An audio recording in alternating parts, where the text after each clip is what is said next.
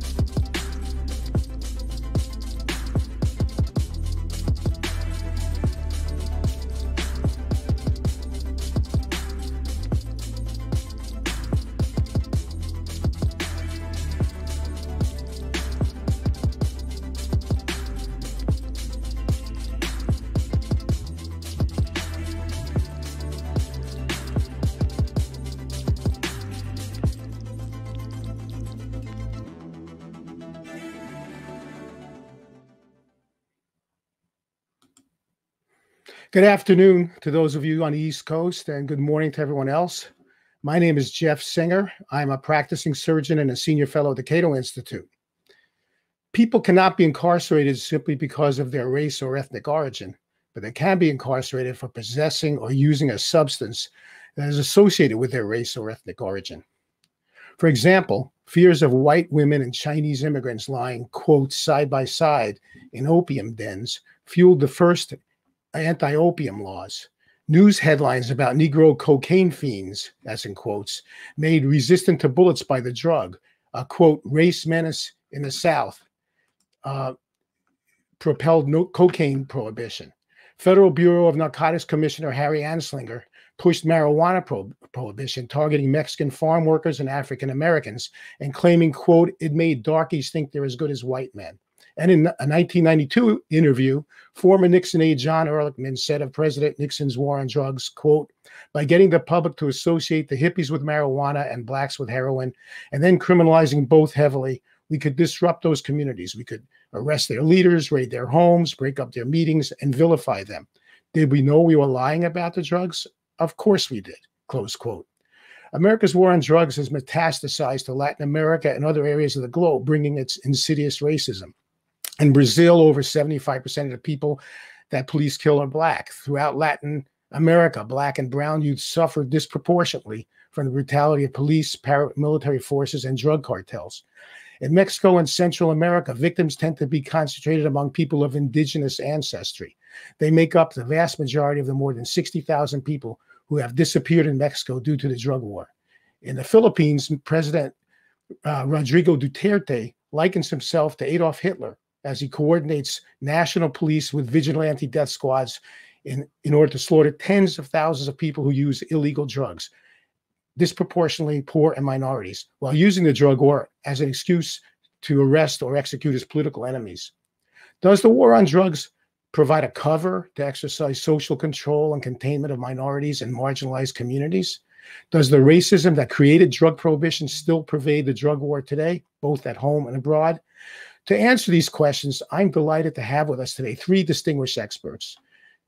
Deborah Small, Executive Director and founder of Break the Chains.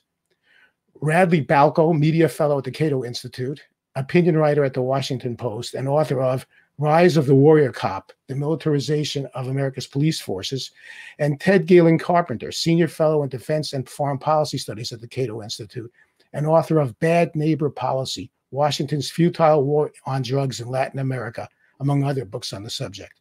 I'll ask each to say some opening remarks, and then we'll have a discussion, after which we'll take questions from participants. You can enter your questions on the event page or via YouTube, Facebook, or Twitter using the hashtag Cato Drug War, with capital C for Cato, capital D for drug, and capital W for war. And be sure to visit the Cato Institute event page for links to additional materials associated with the event. And you can enter questions anytime during the event. Deborah, I must confess, I was at a presentation that I saw you at the Sandra Day O'Connor School of Law at Arizona State University this past February. And that's what inspired me to organize this event around this topic. So I'd like to start with you, Deborah. Please give us your thoughts on this topic. Good morning. I'm really happy to be here with you and everyone else. And I think I want to start by pointing out that the conference we were both attending was on 50 years of the Controlled Substances Act, and looking at whether or not it had done more harm than good in society. And I was arguing at the time that rather than try to find ways to tinker with a bad law, that we needed to repeal it, because everything about drug prohibition and all the laws that we've enacted under that umbrella actually cause more harm to people and society than the drugs that they're designed to protect us from. I want to sort of expand a little bit on the video that we just saw about the racist origins of prohibition to talk about this sort of economic component of all of this. Because as we know, and has been documented pretty thoroughly by a raft of Isabel Wilkerson and others, that racism is primarily designed to accomplish economic ends, to serve as a way to keep certain groups of people from being able to fully participate politically and economically in society, and at the same time to deny them many of the rights and privileges that are enjoyed and expected by the dominant group.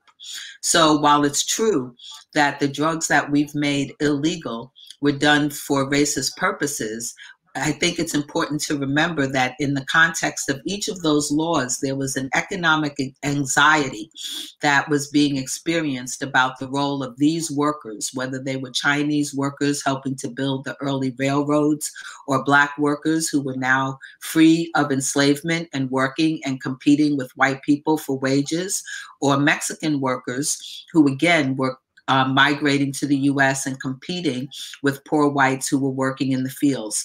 In each case, the racialization of prohibition was designed in part to limit the ability of those people to have economic viability, to be as competitive, and to ensure that the dominant class, in this case, people of European descent, would continue to enjoy all of the privileges and benefits of citizenship at the expense of people of color. And so it's not a surprise, I think, that, or a coincidence, that we've seen during periods of acute economic anxiety a ratcheting up of prohibitionist language, prohibitionist policies, prohibitionist positions, because that's designed in part to maintain social control, but also to reduce economic anxiety and to reinforce white male privilege. I had the pleasure and honor many years ago to be a mentee of the prison abolitionist Ruthie Gilmore. And she defined racism as a series of policies and practices developed by one group of people to be imposed on another, where the ultimate result is premature death.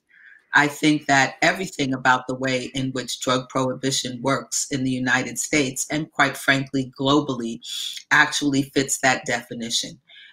We know from survey after survey that the use and abuse of drugs is goes across every socioeconomic group. There's no significant difference between the use and abuse of drugs by people of color, or white people, or rich people or poor people. Every survey shows us that it pretty much is the same in every group in terms of the rates of use and offending. And yet, to this day, people of African descent continue to be arrested for drug offenses at more than double their level of the population. They're 4 times more likely to end up incarcerated for a drug offense. Drug prohibition has been the single biggest driver behind mass incarceration in the United States. And we also know that more than 3/4 of all the arrests for drugs that are made in this country are for simple possession.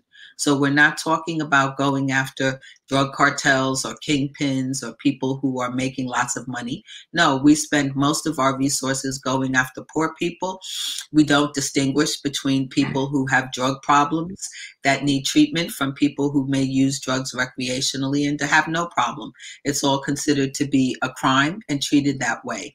And I think the most important part about understanding the role that prohibition plays, in addition to maintaining social control, is that it allows the greater society to absolve itself for any responsibility for inequality and the various social conditions that arise from that.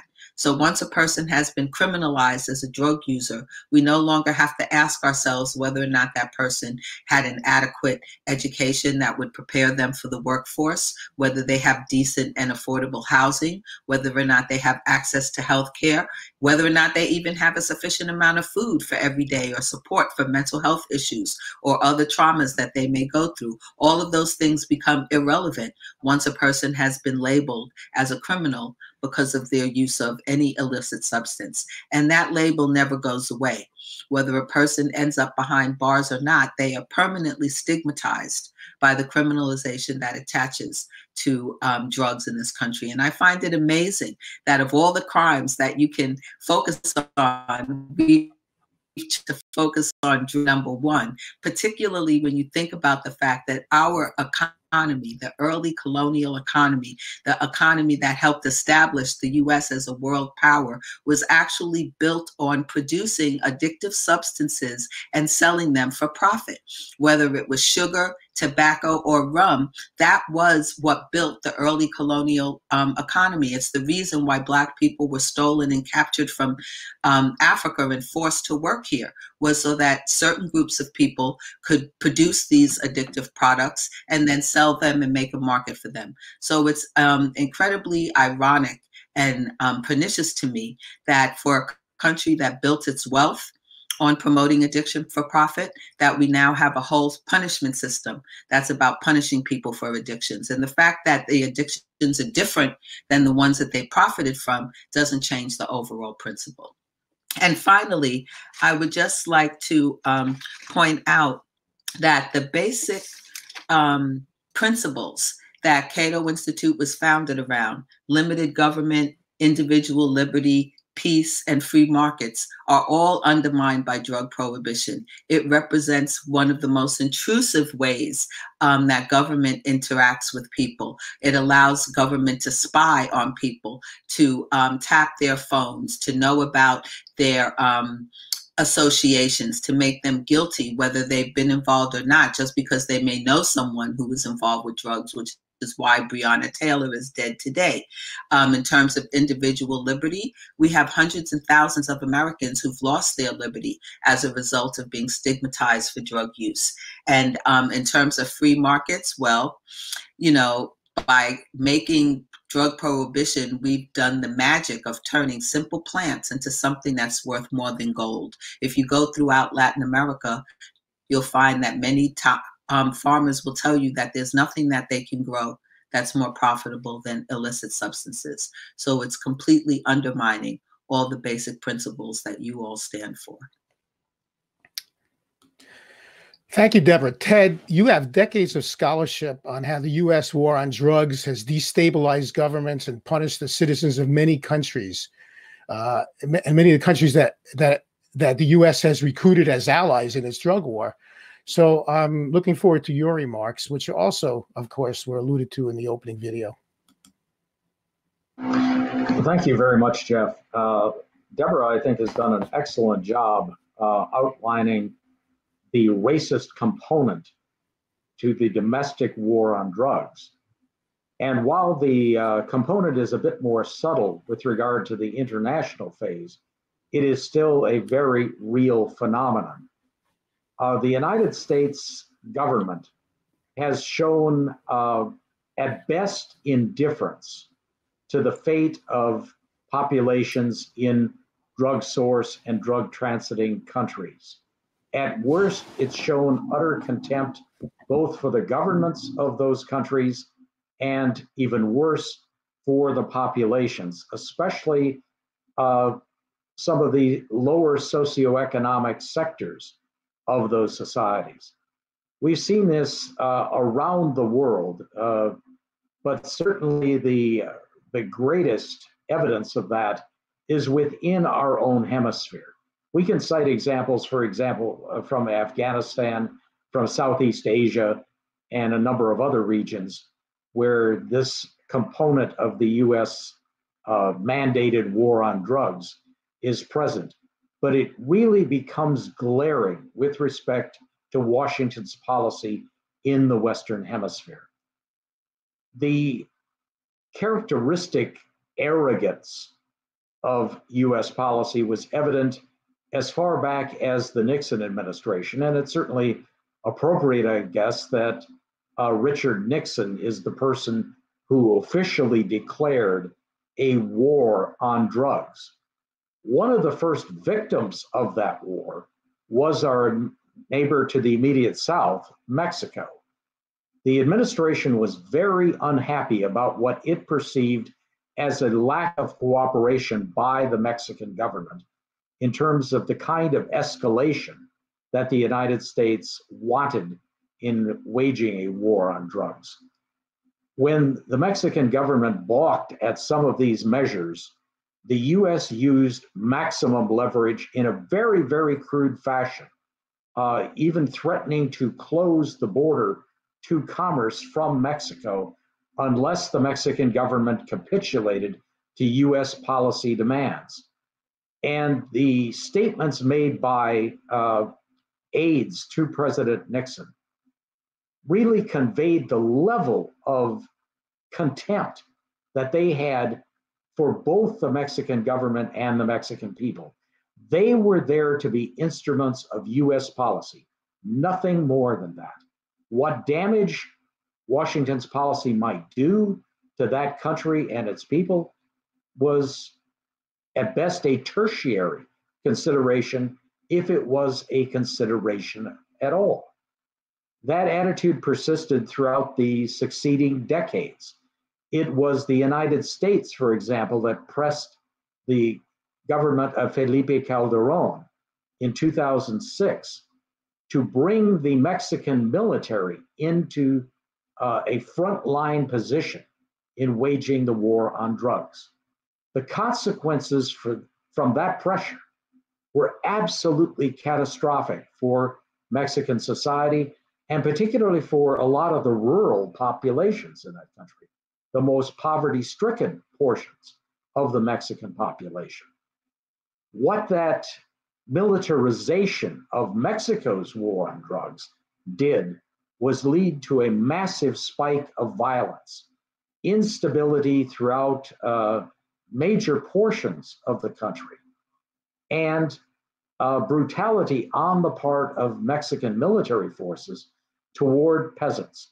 Again, for the most part, indigenous populations, not the elites in Mexico City and some of the other major cities. That problem has persisted to this day. Mexico this year is facing the prospect of setting yet a new record in drug-related homicides, breaking the record set just last year. We're looking at homicides in the area of 35 to 36,000 people a year. That is a social tragedy for that country, And it is only now that the United States has seemingly shown some awareness, some concern about that development. A little farther south, the nations of Central America have been doubly victimized by Washington's arrogance, by its demands. By pushing the Mexican government to crack down on drug trafficking, one of the earliest effects, which we saw well over a decade ago, was to push drug production, especially south of Mexico's border, into the countries of Central America, particularly Honduras, Guatemala, and El Salvador. What that did was tremendously disrupt those societies. And again, we're talking about predominantly indigenous populations. The drug cartels based in Mexico found it a lot easier, a lot less hassle to center their operations now in Central America. That has created absolute chaos in several of those societies.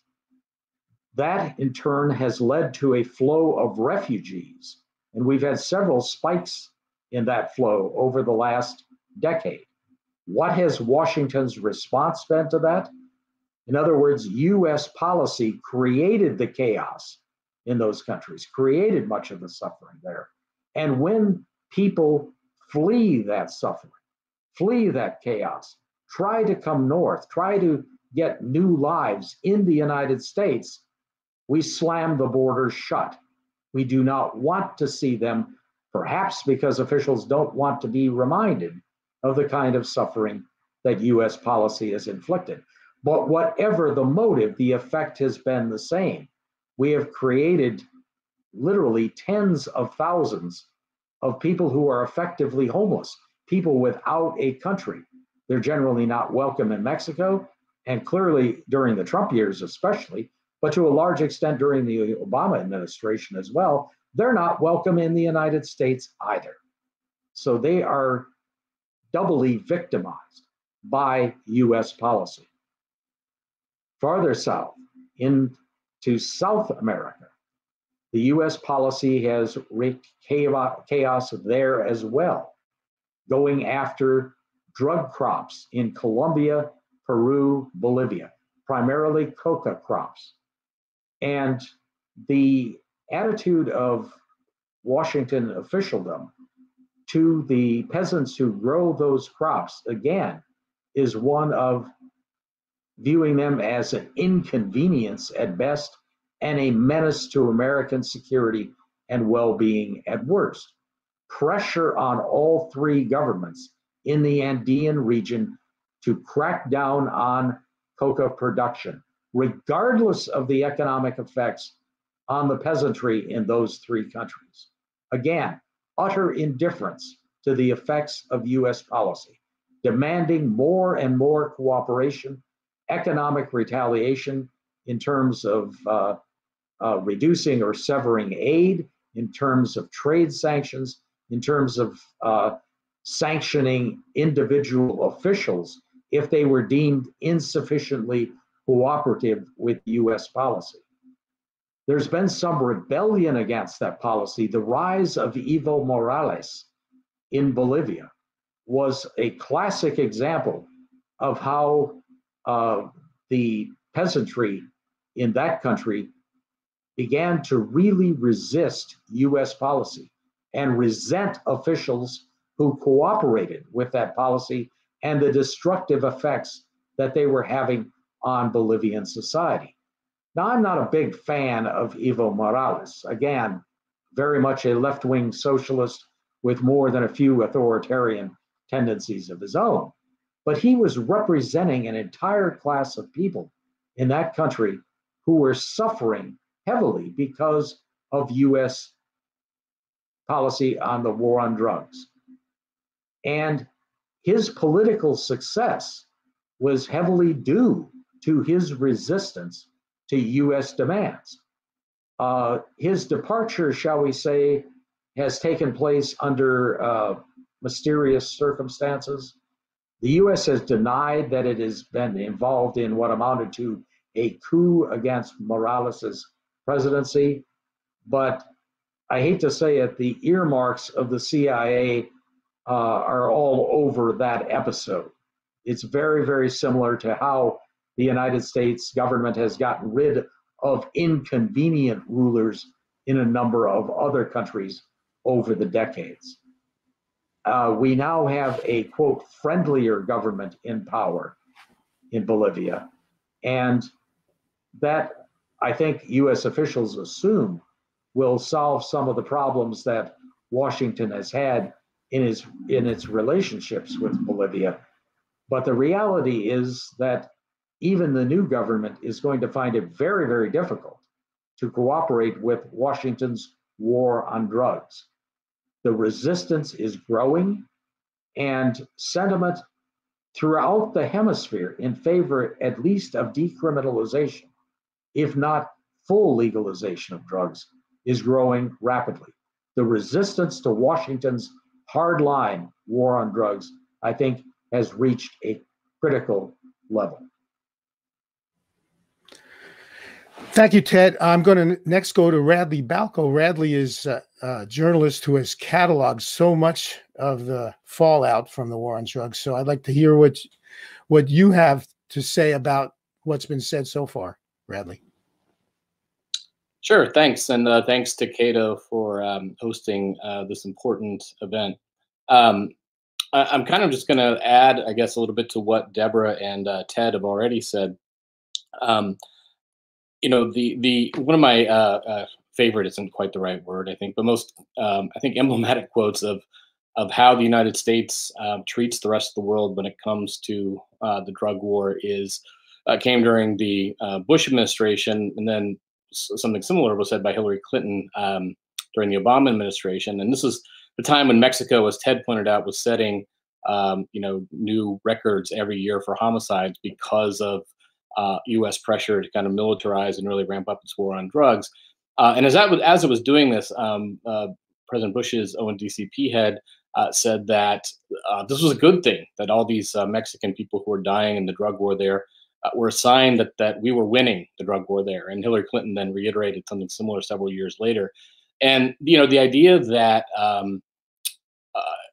U.S. government officials would publicly state that tens of thousands of Mexicans being murdered every year was a good thing because it would prevent Americans from getting high, really kind of drives home the way kind of the lack of value that the United States puts on the lives of people in other parts of the world. And you know, I can't imagine that that's something that a U.S. government official would say if there were a similar drug war going on in, say, Norway or Germany or the UK.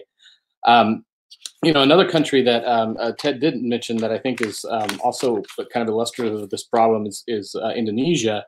In the early 2000s, Indonesia was fighting its drug war basically with extrajudicial executions, similar to what we're now seeing in the Philippines. And the United States continued to give Indonesia foreign aid specifically to fight its drug war. And in fact, the country stopped the executions for a brief period and then resumed them in 2013, at which point the Obama administration praised the Indonesian regime for its priority in fighting the illicit narcotics trade. And of course, now we've seen President Trump specifically praise Duterte for his executions, not just praising Duterte sort of in spite of his ugly drug war, where he's basically summarily executing people in the streets. Trump has praised Duterte specifically for that policy, which again is just really, it's hard to kind of put words on just how crazy and outrageous and, you know, frankly, racist that is. Again, you can't imagine if some despot in a white European country started summarily executing people for drug possession, that U.S. officials would be so quick to praise them. As for going back to sort of domestic issues, I'm just going to sort of talk a little bit about how the drug war in the U.S. And I think Deborah is completely. She doesn't need me to tell her she's right, but I completely agree with her that the drug war is a means of social control. I mean, if we look back at some of the statistics, the headlines and news accounts that Jeff had mentioned at the beginning of this, um, the original drug prohibition was fought on very explicitly racist terms. There was drumming up fear about Chinese immigrants, about black people in the South, about jazz clubs and opium dens. But then, of course, during the Nixon administration, again, we've now subsequent interviews with members of the Nixon administration have made it clear that this was the Nixon's war on drugs was specifically about scaring white people about black crime, and that was very much part of Nixon's campaign strategy. In my book, I get into the history of the no-knock raid, which I think is kind of a fascinating history. Before 1968, or before, I guess, the late 60s, no-knock raids happened, but they happened sort of organically. Like, police would show up at a residence, and maybe they would hear somebody screaming inside, or they would hear somebody, or see somebody, loading a gun to the window, and so they would break in without knocking. The idea of a preemptive no-knock raid, this idea of getting a warrant, violated several centuries of common law, of this idea that the home should be a place of peace and sanctuary. The idea of a formal no-knock raid started in New York in the late 60s with some of the Rockefeller laws, but then became a national issue in 68 with Nixon's campaign. And it wasn't an idea that police chiefs were clamoring for, that sheriffs were saying they needed to do their jobs.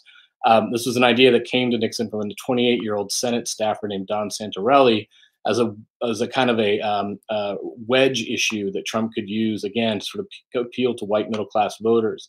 And today, Santorelli says this is one of the worst mistakes of his career, and he has a lot of regret and shame over it. But one interesting thing that happened is, so Nixon sort of envisioned the no-knock raid as something that police would basically do to black heroin dealers and heroin users. We would show how tough we were by kicking down their doors in the middle of the night and scaring the hell out of them and terrorizing them.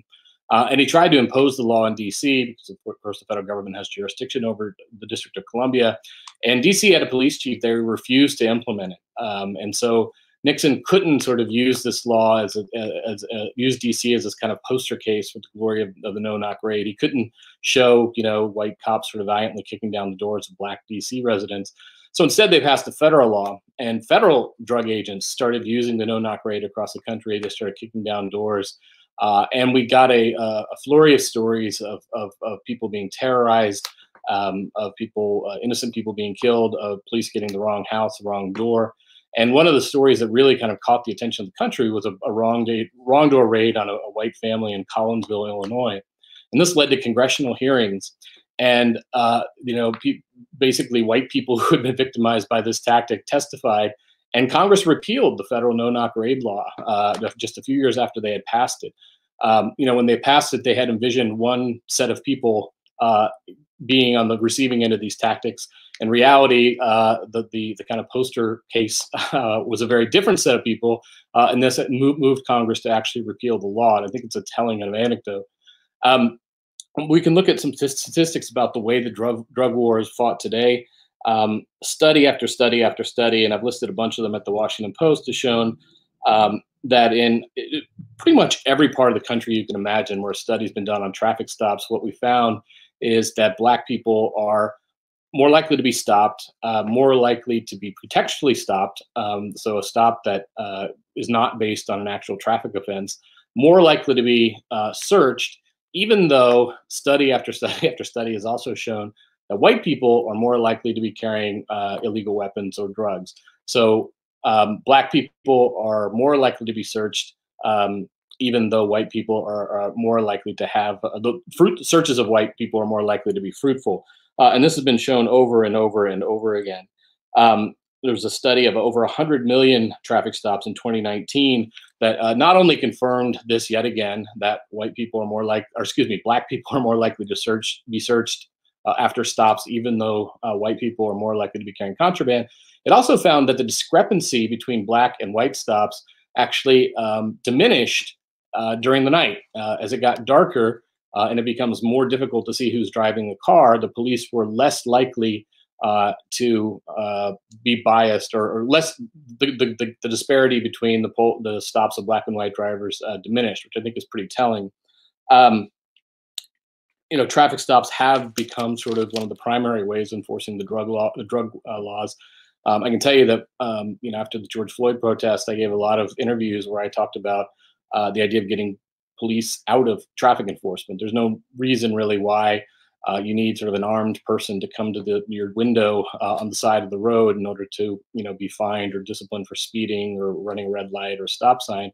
And the overwhelming pushback that I got from that, from police groups and law and order types, was that if we don't have traffic stops, how are you going to enforce the drug laws? Now, I would consider that more of a feature than a bug, but it does tell you just how much the drug war is intertwined with traffic stops. We can also look at police militarization and the effects of police militarization. Those two are disproportionately borne by Black communities. The ACLU did a study a while back that found that the vast majority of SWAT raids, well, first of all, study after study has shown that the vast majority of SWAT raids are used to serve warrants on people still merely suspected of drug crimes, not even people who've been charged yet, much less convicted. Of course, these are extraordinarily violent raids. They terrorize people. A lot of it's very easy for things to go wrong. There's a very thin margin for error. And what we've seen is, despite similar rates of drug use, SWAT tactics, dynamic entry, sort of door busting raids are overwhelmingly used against Black people and in Black communities than they are in white communities. And again, that's not because there's more violence in these communities, because these types of raids are overwhelmingly used to serve search warrants on people who are still merely suspected of nonviolent crimes. I see my time is up, so I'll go ahead and end there, and I look forward to questions. Thanks. Thank you, Radley. First, I just want to say somebody already asked, will this be recorded, because that person got here late. Yes, this event will be recorded, and hopefully by the end of the day will be available on our website and could be shared on social media. Before we go on to questions, because questions are starting to pile up, I want to ask Deborah, anything you want to say about anything that's been said so far, or add or subtract? I mean, I just want to heartily agree with the comments made by both Ted and Radley, and just point out, the fact that you cannot talk about our immigration problems and without problems of drug prohibition and the role that it plays in generating people having to flee their countries. I find it interesting that we're now learning that our government, in its most recent push against immigration, actually decided that it was worthwhile to separate children from their parents, even breastfeeding babies, in order to deter immigration. It seems to me, given all the evidence, that if we really wanted to deter illegal immigration, that we would do something about the economies in those countries that have been completely distorted as a result of drug prohibition. I remember traveling to Colombia about 7 or 8 years ago and realizing how futile our efforts were there. I went to the parts of the country where we've been spraying coca crops as part of the eradication effort. Well, not only do those sprays eradicate coca, but they kill everything else that's in the vicinity. And what was interesting to me was to find out that as things were coming back, the crop that came back the soonest was coca. Okay. Secondly, the roads are so bad that if you're a farmer growing fruits and vegetables, you have a very difficult time bringing your crops to market. If you're a coca farmer, the cartels come to you and pick up the coca leaves so that they can process them. So everything about what we've done with the war on drugs is counterproductive. And the final thing I want to say is that I really can't understand why people who believe in free markets and the basic principles of supply and demand think that somehow you can address the problem of illicit drugs by only focusing on supply and not focusing on demand. Throughout the more than 70 years of Nixon's drug war, our budget has always put 2/3 of its money towards drug law enforcement or supply reduction, as opposed to addressing the incredibly high demand we have in this country for these products. There are people waiting for weeks and months to get access to drug treatment. No one ever has to wait to get access to a jail cell.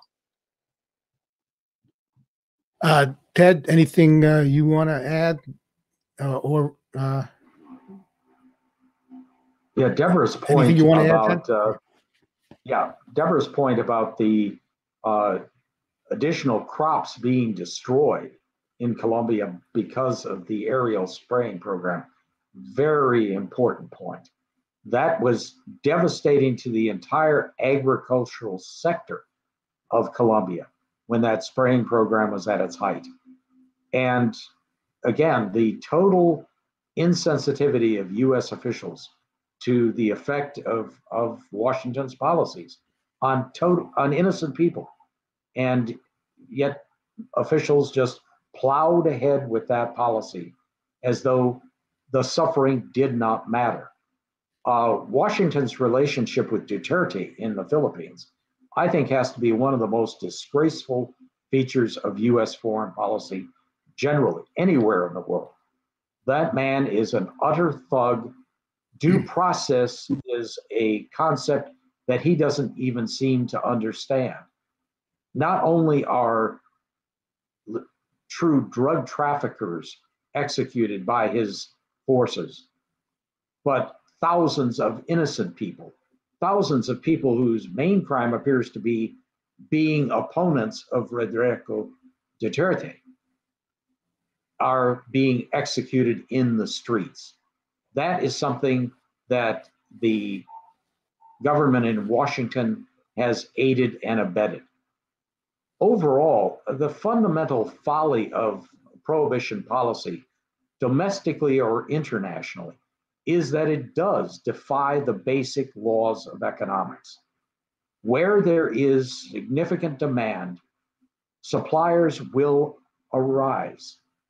And the government can only determine one thing: whether that demand will be met by legitimate, law-abiding businesses, or whether that supply will be provided by armed, violent criminal gangs.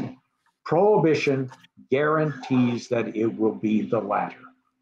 And yet, that's the policy that the US government has been pushing, not only on its own people, but on the governments and populations of countries around the world. And US officials have done that for decades, creating an international as well as a domestic tragedy. I'm going to be going to questions in a minute, but I want to ask Radley if there's anything you want to say about what the others have said. Yeah, just two very quick points. One, I would also look, I mean, if you look at Afghanistan, for example, throughout the 2000s, early 2000s, the Atlantic and a lot of other outlets had investigative articles about how we were basically sacrificing the war on terror for the war on drugs, about how, suspected terrorists who were DEA informants who were sort of showing DEA agents working in Afghanistan where opium fields were being sort of left alone. We also, burned opium fields and destroyed farmers' livelihoods right in front of them, which is not real all that effective when it comes to winning hearts and minds. The other thing I would just want to point out is Deborah, sort of mentioned about sort of the principles of the Cato Institute, which are principles that I also abide by. But I do think that it's important that Cato is hosting this event, because I think there's been a reluctance among libertarians to address the racism part of the drug war and the criminal justice system in general. And I think it is entirely consistent with libertarian principles to address and call out this racism, because I think libertarians are hesitant to support things like hate crimes laws and laws against hate speech, which I also I don't think those things should be illegal, because of this idea that that empowers the government to sort of police what we think and what opinions we have. But when it's the government itself that's being racist, when the government itself is imposing policies that disproportionately affect one part of our population because they belong to the wrong group, the thing to remember about a lot of these policies, whether it's stop and frisk, whether it's searching people, pulling people over and searching them, is that a healthy percentage of those people who are subject to those police actions are actually innocent. When it comes to stop and frisk, for example, I think it's like 95, 98% of the people that are stopped and frisked are, that there's no arrest, there's no evidence of crime.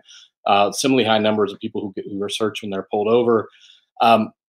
So what's happening then is government is subjecting those people to sort of a lower Bill of Rights, a lesser Bill of Rights, simply because they look like people that police officers think commit these types of crimes, or they live in neighborhoods where these types of crimes are more common.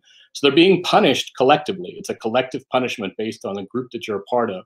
And I think as libertarians, not only is that sort of inconsistent with the ideals and principles that we claim to believe in, we have an obligation to speak up and call that out when it's happening.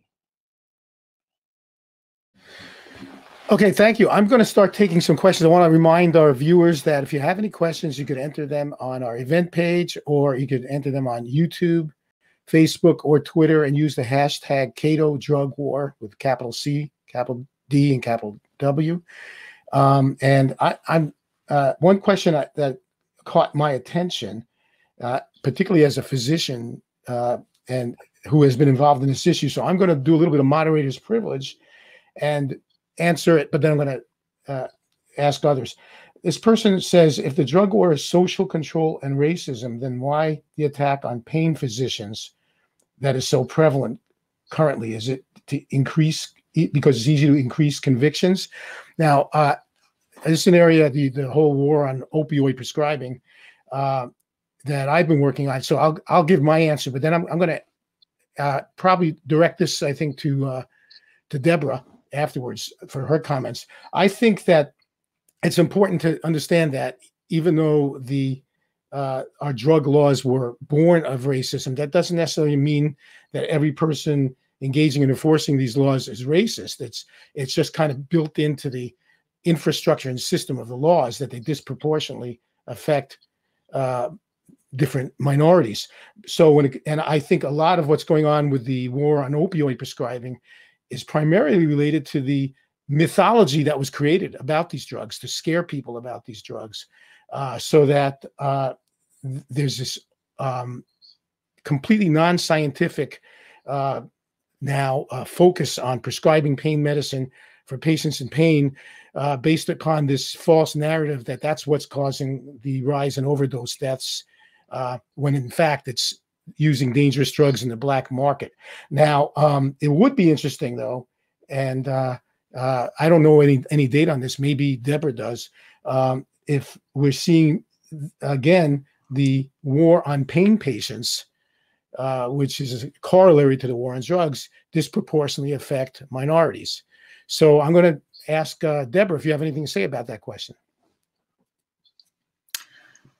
So a couple of observations I want to make. First of all, racism is a proxy for power. It actually creates the illusion that race is a legitimate marker to indicate who has power and who doesn't. But it actually is just an illusion, because power in this country has always been held by a small group of economic elites. And the whole purpose of racism was to prevent people who didn't have power, who came from very diverse backgrounds, from coming together to confront those people who they a more equitable level of economic distribution and political power in society. But that being said, I think it's important to recognize that one of the consequences of prohibition is that it allows those people who believe they have power, either because of their socioeconomic status or racial identification, to ignore the existence of problems in their own communities that they associate with other communities. So for decades, white communities have been in denial about the amount of drug use that has existed in their communities, because they believe that this is a problem that primarily affects poor people and people of color. And yet to reach a point where we are right now, where the life expectancy of certain groups of white people is declining, okay, as a result of what they call diseases of despair, that doesn't happen overnight. That takes decades. Adulterants in the black market, like fentanyl, that have been directly responsible for the massive increase in opioid deaths, because people who are buying their drugs on the black market don't know for sure what they're buying. Fentanyl is much more potent than street heroin, and when it's added to the drugs that people buy, the likelihood of death is increased dramatically. Instead of addressing this as a public health issue as it is, we've chosen to apply the same criminal justice standards to addressing this problem as we do to other problems. There's been a lot of rhetoric about this being a kinder and gentler drug war, but in reality, for poor white people whose communities were deliberately flooded with opiates as a way of masking the economic decline. We're talking about a workforce of people who've been used to using drugs as a way to enable them to work longer, whether it's stimulants or painkillers for people who are doing service jobs that require them to be on their feet for long periods of time, for people who are working in factories under conditions that are not attentive to worker safety. There's been a long reliance on drugs to enable people to survive those circumstances. The introduction of pharmaceutical fentanyl and methamphetamine into those communities that's being shipped in by cartels from other countries has dramatically increased the danger of that, and the willingness of big pharma to deliberately market and promote the use of opiates to people who were vulnerable without giving them information about the potential vulnerabilities or addictiveness, and to do that primarily for profit is a scandal that we should be talking about a lot more than we are right now, and that quite frankly isn't going to be addressed by anything other than both addressing the profit motive of these countries and also the public health needs of the communities that have been targeted. You said you wanted to also chime in on this. Yeah. So first, you know, simply because there's one sort of arm or aspect of the drug war that disproportionately targets, you know, white people or majority people in this country, you know, doesn't sort of undo the history or the policy, the overwhelming policies that disproportionately affect minority communities. And but I'd also say I'm going to, I don't know if disagree is the right word, but you know, I have a little bit of disagreement with Deborah on this, in that, you know, I think that there is a problem with the way that these drugs are flooded into low-income white communities. There's also a severe problem with the under-treatment of pain in this country. And there's actually, I'm sure Deborah knows, there's a racial component to this also, which is that Black people in particular have long been undertreated for pain. In the medical community has long underestimated the pain that Black people endure and feel. And there's this kind of racist notion that's pervaded for a long time that Black people are more tolerant of pain or can take more pain. And so I do think that there are two problems going on simultaneously. One is the DEA in the 2000s started targeting doctors that the DEA thought was over prescribing certain types of opioids. But that also scared a lot of legitimate sort of conscientious doctors out of the field of pain management and pain treatment. And what it left was this gaping hole. You had people who were in pain, who needed help and needed legitimate treatment, but all that was there were, you know, less scrupulous people who were willing to kind of write prescriptions, you know, and hand them out like parade candy.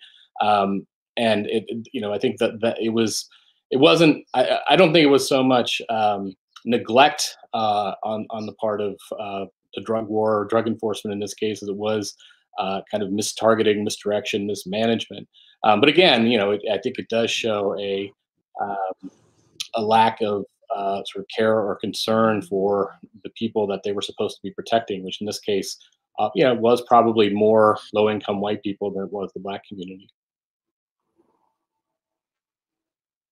Julian asks, do you think that Mexico or Colombia would be able to unilaterally legalize drugs? What would happen if that happens with the U.S. on the demand side? And I guess I'm going to direct that one to Ted.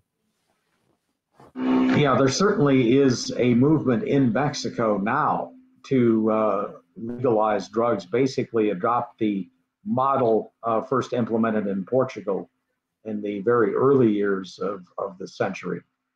And I think this reflects a growing realization among the political elites in Mexico that the war on drugs is doomed to failure, and that it has caused enormous destructive disruptions within the society.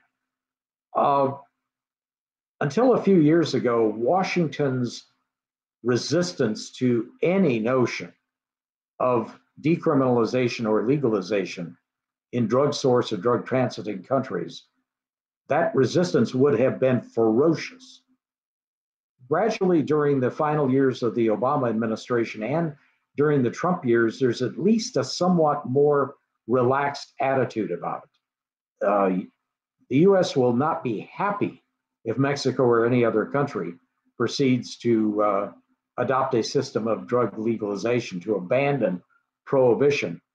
But it appears that Washington, at this point at least, is not committed to using the kind of brass knuckles tactics that it's used in the past. Now, we'll see where that leads, whether Mexico will proceed to full legalization or not. But to me, it's at least a modestly encouraging development. And I'd like to see that spread elsewhere in the hemisphere. I would certainly like to see an administration in Washington that would be fully tolerant of that approach. I'm not sure, regardless of which candidate wins the upcoming election for president, that we're going to have that kind of administration. But at least we're not apparently on the brink of returning to the bad old days of administrations, let's say under George W. Bush or Clinton or Reagan, where the policies were extremely intolerant and hardline. A questioner on our event page asked, has Portugal's approach been adopted by other countries? For those who don't know about this, Portugal in 2001 decriminalized possession of all drugs, and they put all their emphasis on harm reduction, and they treat it as a public health issue. And as a result, they've gone to having the lowest overdose rate among the EU countries, and actually had a decrease in drug use among teens. To my knowledge, Norway's parliament actually voted to order its executive to come up with a plan to do the same. And I think Malaysia also. Ted, are you aware of any other countries that are looking at decriminalizing drugs? We had movements in that direction in a number of countries, including Uruguay, where there certainly has been an effort to adopt an approach of decriminalization, at least. And I think this is, again, a strategy that is slowly spreading. Portugal's program has been such an undeniable success that it, unsurprisingly, has led to some imitators. And if Washington's resistance to that approach continues to decrease, I think we're going to see more and more of that strategy become apparent in various parts of the world. Deborah, you want to mention about Oregon's initiative, I think, right? Yeah, that's this coming election. Yes, Oregon has an initiative on its ballot for this November that would decriminalize possession of all drugs. It's following the Portugal model. And I think it's important to note that what made Portugal's model successful is not just that they decriminalized possession, but that represented an opportunity for them to shift their resources away from law enforcement towards health. And it's been that emphasis on taking a public health approach to drug use and drug abuse that's enabled them to give treatment to all of those who need it, to stop stigmatizing and criminalizing people, and actually use their resources in a way that produces public value. And so I see decriminalization as being a step towards ending prohibition, but it's not the final step because these drugs are still illegal. People who sell them are still considered to be breaking the law, but it definitely represents a step towards taking a public health approach to drugs as opposed to a law enforcement one. Right. I'm also aware that there's a group in Idaho trying to also get on their ballot an initiative to decriminalize drugs. So you got a red state and a blue state. This is sort of a nonpartisan kind of effort here. Radley, you also wanted to comment about this. Yeah, well, this is kind of a comment and a question toward for Ted, which is that bringing up Portugal, you look at Amsterdam, the Netherlands, you look at Switzerland, all which have considerably more liberal drug policies than we do. Even someplace like Vancouver. I mean, when other countries have tried to liberalize their laws, as Ted said, we in Latin America, in Africa and Asia, we've kind of put the whip to them and threatened to withhold aid and other sanctions. I mean, Ted, have you noticed over the years, is there a disparity in the way the United States treats, say, European countries, countries that look more like us, when they try to liberalize their drug laws versus do we take a more paternalistic attitude toward what you might call the developing world, I guess? Yeah, there's definitely that difference, and you especially see that in Latin America, where that has been the region of the most hardline U.S. policies in response to any efforts at liberalization. Again, that has eased somewhat in recent years, but I suppose the logic of that is that those are the primary sources of drugs for the American market. Elsewhere in the world, that is less of a factor, although obviously with fentanyl coming in, much of that is coming in from East Asia, specifically China. So U.S. attitudes, I think, are turning, if anything, a bit more hardline toward that part of the world, even as it eases up a bit with regard to Latin America and some other regions. Andrew Laurie on Facebook asks an interesting question. He says, but don't traffic stops prevent the continuation of dangerous driving by people being stopped? Let me do that first. Let me first pose that to Deborah, but I'm sure Radley's going to want to say something also. So go ahead, Deborah, take that one. Well, I guess I would just want to go back to what Radley said about these being protectual stops. It's one thing for the police to stop someone who's driving erratically or is obviously under the influence, whether it's of drugs or alcohol. But what study after study has shown us is whether you're talking about traffic stops or stop and frisk, these are forms of racial profiling. People are being stopped, not because of what they're doing, but because of what they look like. And I published a report of 15 years ago now about marijuana arrest in New York City, a place that had actually decriminalized marijuana possession almost 15 years before that.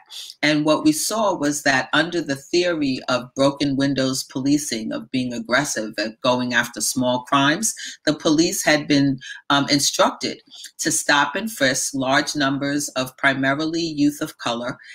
More than 90% of the people stopped were Black or Latino under the age of 25 in the search for any kind of contraband. And while New York had decriminalized possession of drugs, it was still illegal to have it in public view. And so what the police would do is force people to take small amounts of marijuana out of their bags or pockets and then charge them with the misdemeanor offense of having the marijuana in public view. The city at its height was arresting more than 50,000 people a year and charging them with this misdemeanor. Many of them ended up spending long periods of time in jail because they could not make bail for the offense, and yet not one of them were actually convicted because none of those cases ever went to trial. And so for me, what we're seeing around drug law enforcement, both on the roads and on the streets, is the use of this as a net to bring people into the system, to be able to put them into the criminal justice databases, not because of their rates of offending, but because of what they look like. And finally, I just want to note the fact that there's not enough money in Black and brown communities in this country to support the multi-billion-dollar drug market that we've had in this country for decades. And so what that suggests is what we know, that drug use pervades every community in this country, and yet drug law enforcement is almost always directed at poor people and people of color. So it's one of the most classic examples of racial discrimination. And I just want to assert that if we had chosen to have a war on fornication and adultery instead of on drugs, and the only people who were being arrested and prosecuted were Black and brown people, nobody would believe it, because no one would believe that rich people and or European people weren't engaged in fornication and adultery at the same level as everyone else. But when it comes to drugs, we feel comfortable putting the blinders on our eyes and pretending that it's these folks and not us. Bradley, you want to add to that? Yeah, you know, if people were being pulled over and given tickets for, you know, driving 85 and a 40, or if they were shown to have, you know, 0.15 blood alcohol level, or if they were actually causing accidents, that would be one thing. But I mean, you know, these studies have also shown that Black people are much more likely to be stopped and not cited for any infraction at all, which is what they call investigatory stops. And you know, the statistics on searches, I think, are, you know, where you really kind of see what's actually happening, which is that Black people are much more likely to be searched, even though white people are much more likely to be carrying contraband of some kind.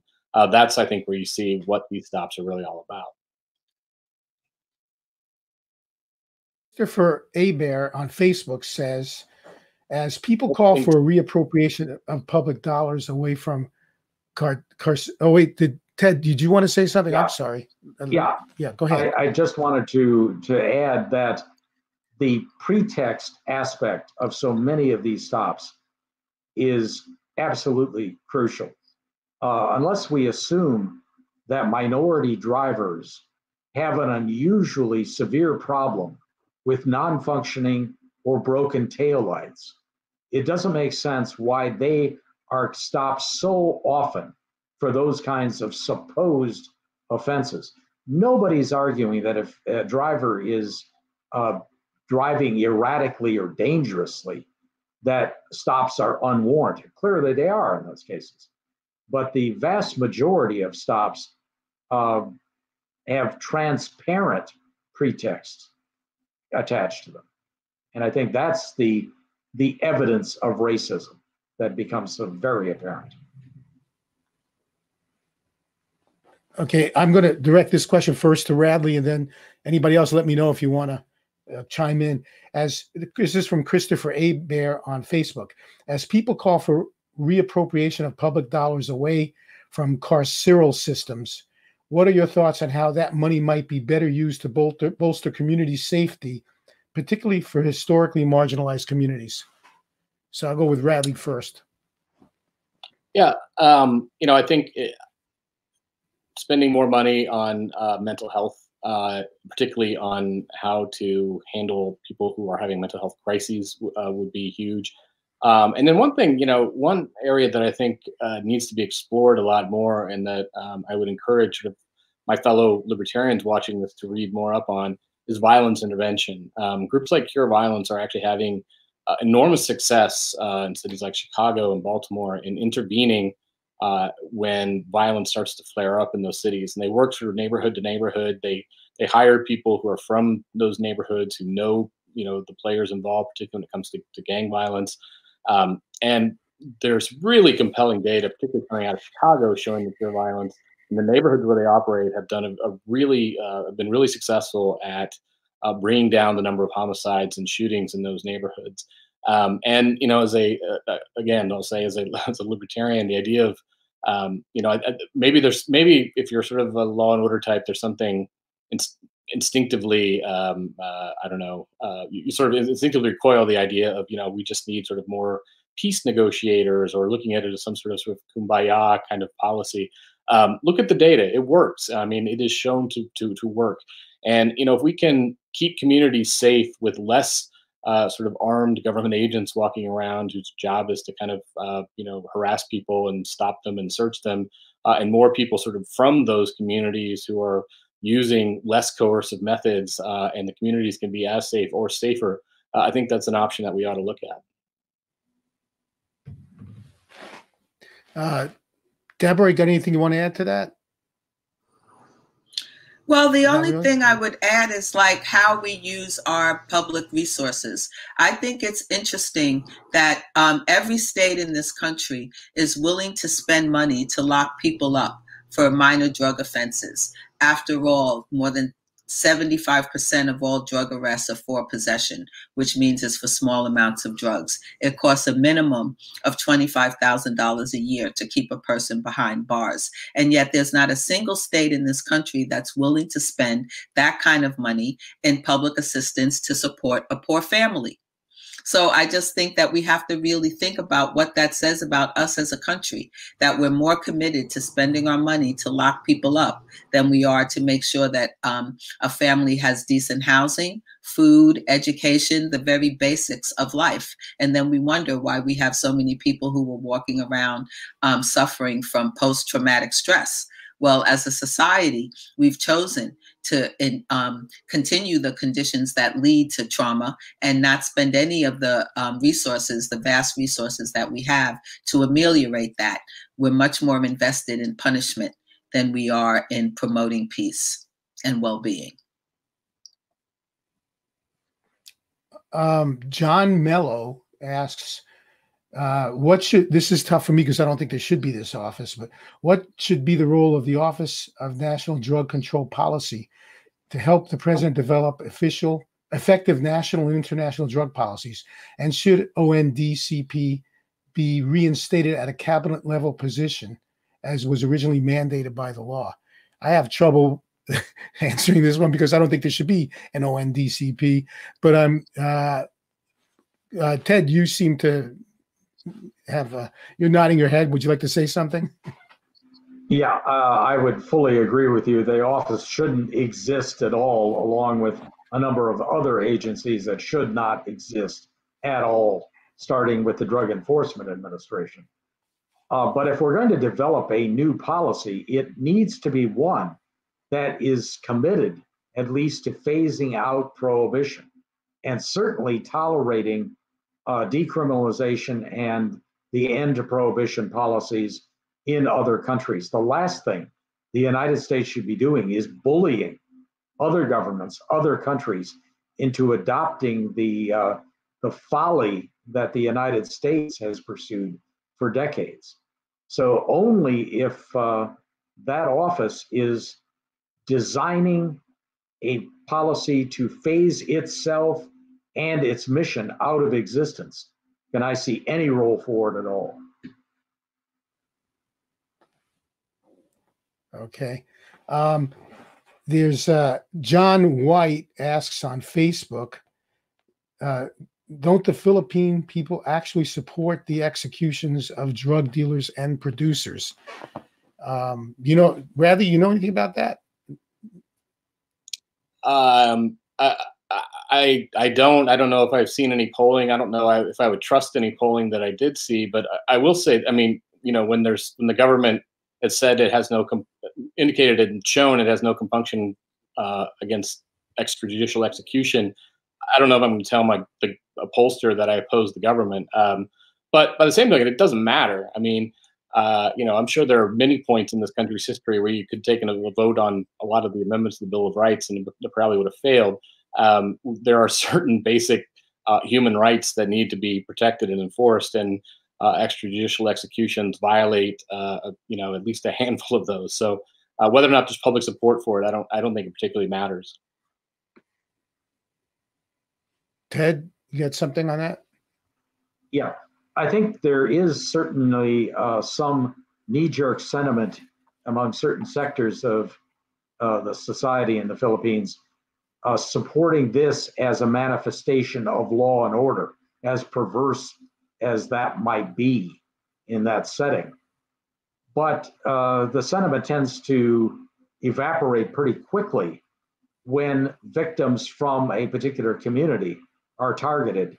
The other people in that community become less and less enthusiastic. Duterte did exploit public discontent about a lack of law and order, a lack of stability early on, but I think sentiment in favor of his approach has been eroding for some time. And again, I would echo what Radley said. You have to be very, very cautious about giving much credibility to polls taken in that kind of setting, because I think there would be a lot of people who would be wary of saying, yeah, I oppose what President Duterte is doing. That could be extremely hazardous to your health. Deborah wants to say something about this. I just want to say that, you know, throughout history, we've had strong men, authoritarian type of leaders who look for groups of people to scapegoat. And the people who are scapegoated are oftentimes, it's done with the overall approval of the population. So we can talk about Duterte in the Philippines, but all you have to do is look right here.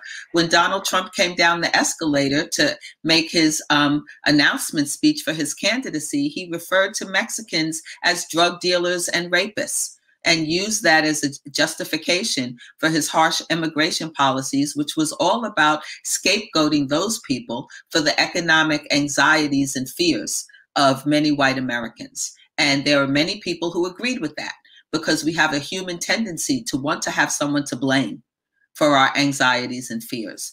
And so the drug war and drug prohibition has, throughout its history, provided a very comfortable umbrella for people to have a group of people that they can scapegoat and blame for societal problems and get public acceptance for that. Radley, you also wanted to comment on a previous question, I think you said. Yeah, well, Ted had mentioned about, you know, when we're talking about what to do with the ONDCP, and Ted had mentioned something about, you know, how do we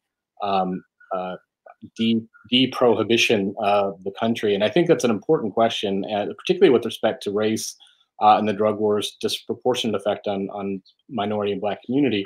You know, what we're seeing in places like Colorado that have legalized recreational marijuana is with that comes a massive shift of income from, you know, the Black community, minority communities to kind of the white entrepreneurial class. And part of the reason for that is that it's difficult for Black people to get access to capital, to get loans to start up businesses.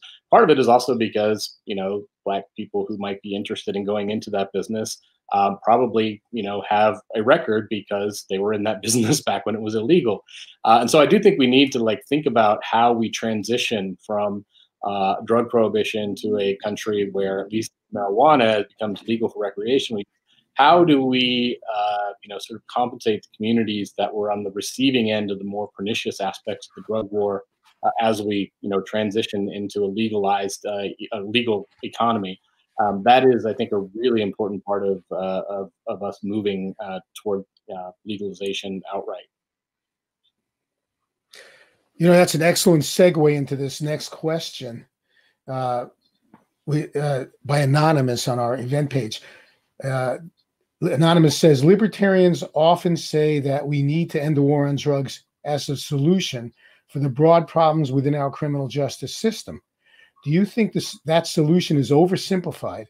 And if so, what concrete policy proposals would you put forward to start dismantling racism in our criminal justice system? So why don't I start with Radley, but I think everybody probably has something to say about that.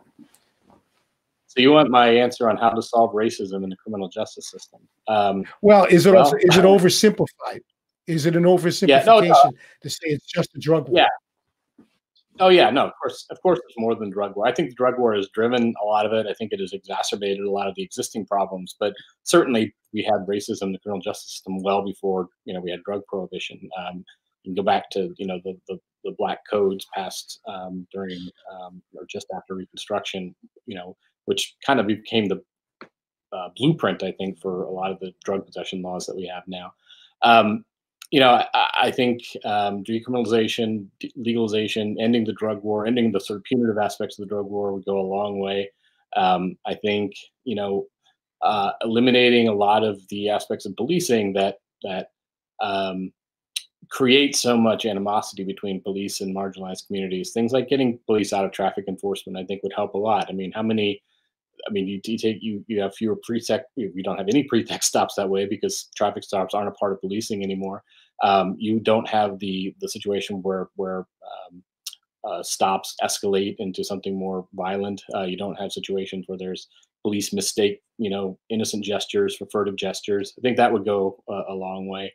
But I think the criminal justice system is, in a lot of ways, kind of a mirror of what we as a society, what priorities we have as a society, what our values or lack of values are. And so, we should address these issues where we can. We should try to minimize the damage that it does.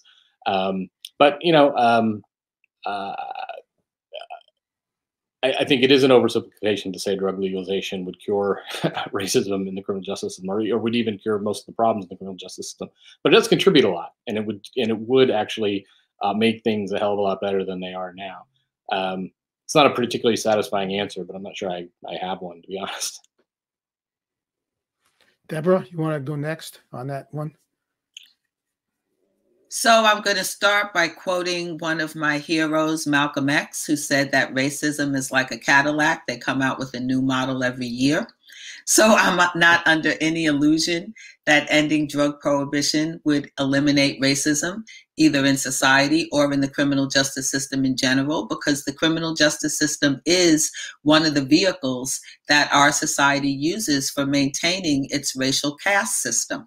I would urge all of the folks who are listening to us today to read Isabel Wilkerson's book, Caste, which I think is a brilliant recitation not only of our history, but both the artificiality and arbitrariness of using physical characteristics as the symbolizer or the proxy for caste in our society. As long as we continue to hold on to the notions that give us economic and political inequality, we will have systems in place that reinforce that until we're willing as a country to actually have a commitment to live up to our principles, that all people are created equal, that everyone has a right to pursue happiness, that the role of the government is to protect that and nurture that and build it up. We're going to continue to see racism and misogyny, infest every major institution, not least of which the criminal justice system. And that requires a much broader examination of who we are as a society. I think we need a form of truth and reconciliation commission, similar to what happened in South Africa, and a willingness to rebuild institutions instead of just trying to reform the ones that have proven to be irretrievably broken. Ted, certainly ending the drug war would do a lot to improve our international relationships with our neighbors, and also probably have a major impact on the flow of refugees and other immigrants from south of the border. So, comment. Yeah, there's no question that ending the war on drugs is a necessary condition for resolving a good many of these problems, including making progress toward easing racism. But it's not a sufficient condition. There are other factors that play important roles as well. Even in cases where the drug war is not a major consideration, U.S. foreign policy has pursued heavy-handed militarization and disrupted a lot of societies for reasons that were insufficient, if not downright sleazy.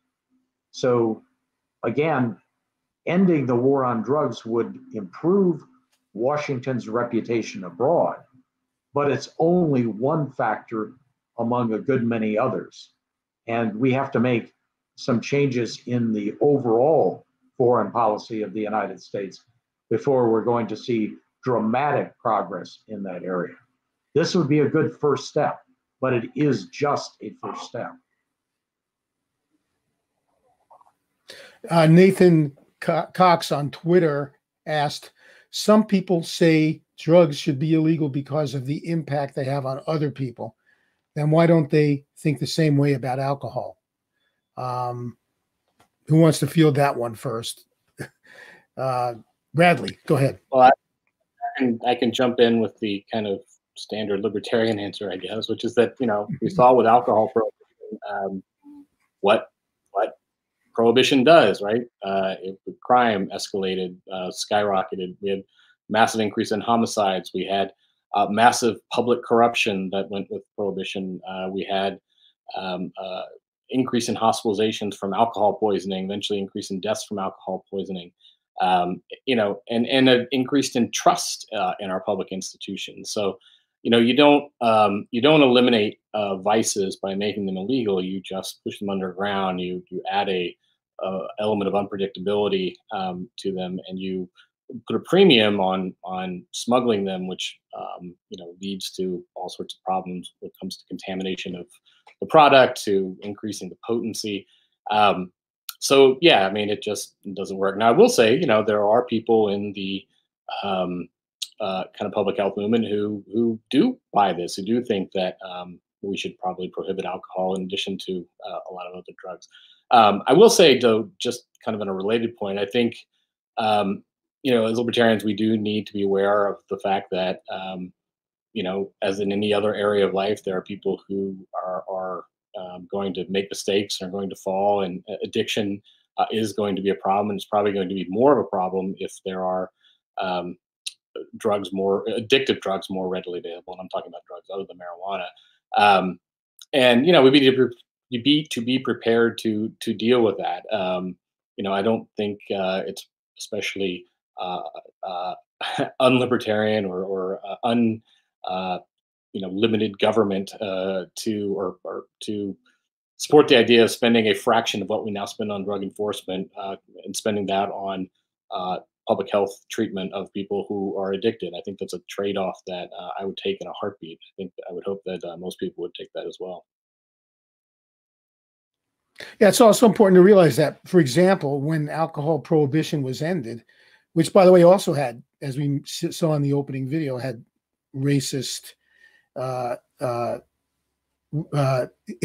influences as well, that nowadays, when most people drink responsibly, the focus is on harm reduction. We have designated drivers.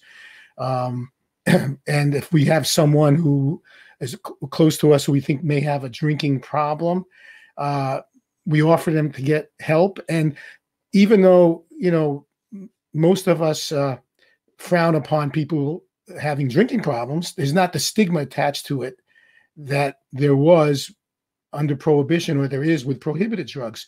So that, most of us in society readily accept that some of us are going to develop a problem with that substance, an unhealthy psychological relationship.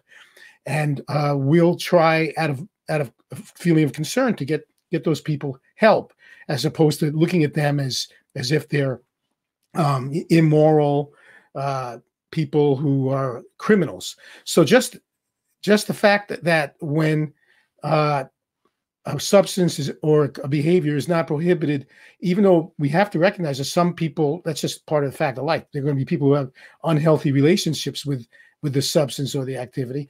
The whole way we approach that differs once the prohibition is lifted.